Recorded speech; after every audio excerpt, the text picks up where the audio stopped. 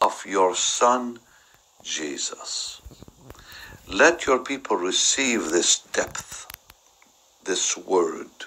Let them know how much is in them, Lord. Let them know what power resides in each one of them, Lord. And I pray that restoration will come at the right moment with abundance. Not only will you give them back what the enemy stole, but give them back what the enemy owns. In Jesus' mighty name. Amen and amen and amen. Now, before you leave me, don't leave me now, please, for a second. Remember, I'm going to do a little teaching on prosperity because I think it's important every day. I give you just a few minutes, less than 5 minutes.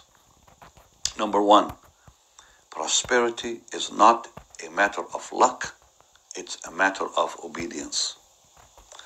Number two, prosperity comes when we begin to understand and apply God's laws of abundance in our lives. The Word of God says in Proverbs 11, 24 and 25, because these are God's laws of abundance. Proverbs chapter 11 and verse 24, this won't be long, but it'll bless your life. There is that scattereth and yet increaseth. There is that withholdeth more than is meet. The word meet means right, but it tends to poverty. The liberal soul, the word liberal means the generous soul, shall be made fat. And the word fat in Hebrew here is rich. The liberal or generous soul shall be made fat or rich, and he that watereth shall be watered also himself. Now, Ecclesiastes 5, verse 18 and 19 says that prosperity is God's gift to you. Prosperity is God's gift. He wants you to have a gift. Think about that. He wants you to receive a gift. In Ecclesiastes chapter 5, verse 18 and 19, it says that prosperity is God's gift. Isn't that wonderful? That God is going to give you a gift? That's marvelous. Behold, that which I have seen, it is good and comely for one to eat and to drink and to enjoy the good of all his labor, that he taketh under the sun all the days of his life, which God giveth him, for it is his portion.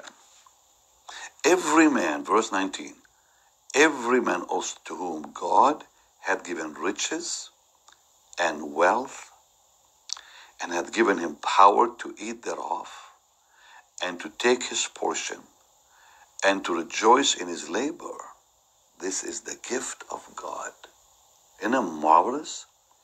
That verse 18 and verse 19 says it's God's portion to give you prosperity. It's your portion. It is his gift to you. Now, since prosperity is a gift, how do I receive that gift? Every day I have to make a choice. Am I going to eat my seed or sow my seed? Every day I make a choice. Will I eat my seed or will I sow my seed? If I eat my seed, the gift will not come. If I sow my seed, it'll come. So prosperity is the result of knowing truth, knowing the Bible, and scattering. There is that man which scatters and yet increaseth. Proverbs 11:24. There is one who's always sowing and always receiving abundance. There is he that scattereth and yet increaseth. And there's that one who is always holding back. And the end of that man is poverty. Yeah.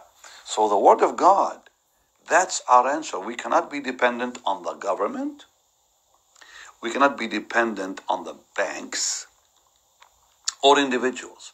Our source is the Lord himself.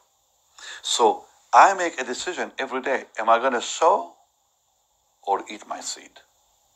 If I sow, I'm living in truth. If I'm eating my seed, I'm believing a lie. And every time I sow, I'm making a choice for prosperity, a decision for prosperity. I am activating the laws, the spiritual laws God has put in place. So here I'm making decisions to bring forth wealth by sowing seed. So this is your job today.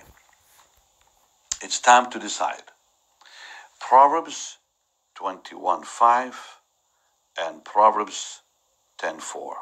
Let me read for you just this blessed scripture. Proverbs 21:5. It really kind of says it all, because I don't even have to read both portions. You may want to look at the next one yourself later. The thoughts of the diligent tends only to plenteousness. So when I'm diligent with my giving, it brings plenty. It's about diligence. And if you'd like to know the other scripture, it's Proverbs 10 verse 4. You know what?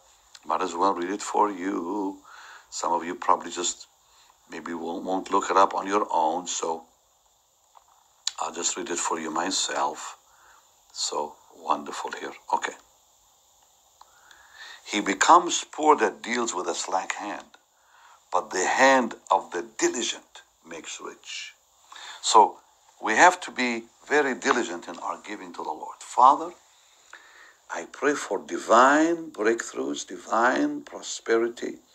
I pray you give that gift to everyone watching and listening, Lord, as they obey you today.